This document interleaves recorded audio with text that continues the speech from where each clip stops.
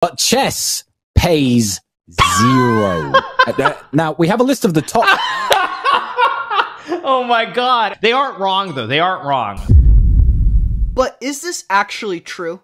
I mean, we see all the time. Chess players are freaking loaded. Like, let's look at the Botez sisters, for example. They just bought a house. Look at this thing. It's like a mansion. It's freaking huge. So how can this be true? In this video, I hope to answer that question. Today, we will be exploring how do chess players actually make their money? P.S. Watch till the end and I'll show you how you can do it. Now, I know that chess isn't an esport, but I'm gonna act like chess is an esport. Let's compare chess to one of the biggest esports in the world, Fortnite. Not gonna lie, I'm kinda cracked at Fortnite. That is actually nuts.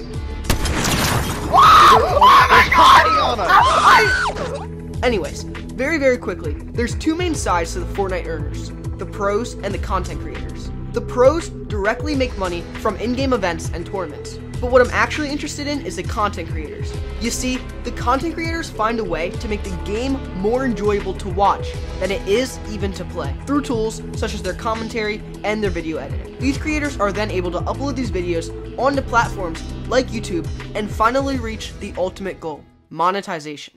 So how does this apply to chess? Obviously, there are the top about 20 players who make a decent amount, like the Fortnite pros we just talked about. They make their money directly from chess tournaments and other big events. Then there's the other side, the big ones. Gotham Chess, the Botez sisters, Anna Kremling. They make videos and monetize them this way. Hikaru even managed to do both, earn from the content and from the pro play. So now we understand exactly how do they do it. The key is content creation.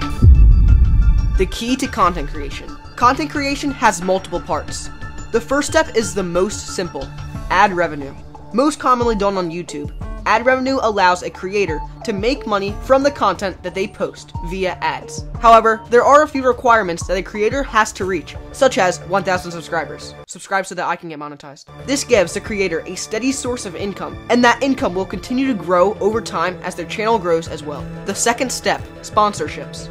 This video is sponsored by Raid Shadow Legends. Sponsorships are when a company pays you to promote their product in some way during your video. Often these are done to much bigger channels, and they give a quick bonus to the content creator. YouTubers like MrBeast still use sponsorships to help fund their videos. A central theme that the content creators take advantage of is leveraging their audience. Sponsorships allow a YouTuber to leverage their fan base to serve another company via free marketing and make some money in return. It's a win for both sides. The third step is to create a brand. This is the biggest hitter.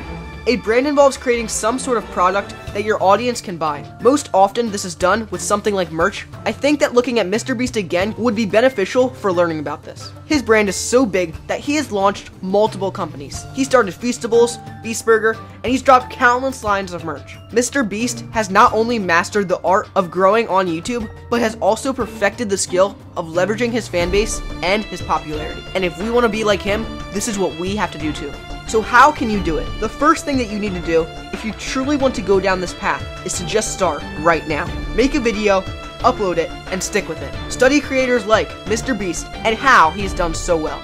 I personally love watching all the podcasts he's done during my free time and learning everything that I can from them. Other creators also exist for the sole reason of aiming to help you grow your channel, like Marcus Jones, for example. He's been very helpful for me personally. He teaches about the specific process of growing your channel, but there are also others to teach about thumbnails and editing. And even if the whole YouTube thing doesn't quite work out, the skills that you learn in the process are invaluable. Learning how to video edit, understanding how to make an appealing thumbnail, and knowing how to get the attention of an audience are all crucial skills in life. Build your channel.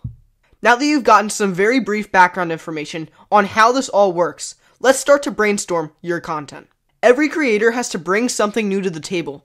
They have to make their content different from everyone else and more engaging to keep people from wandering off to some other video. So pick a specific niche. This could be anywhere from the absolute brilliant guide to every chess opening imaginable to something much more simple like funny chess clips. Let's go with the opening theorists. Do your first video on something everyone knows a bit about. That way it's easier to introduce and to jump straight into. Maybe go over the most common chess opening of all time, the Italian game.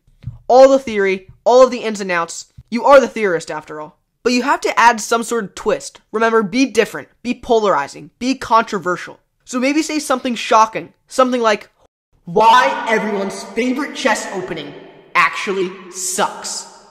So go do it. Start your channel, get on that grind, and if you do ever become famous, remember to give me a shout out. So how do I even know all this, and why am I qualified to talk about it? Well, I'm actually currently doing this. I've really locked in on my channel since about January of this year, 2024, and I'm almost halfway to being monetized. Like and subscribe so that I can actually reach this goal.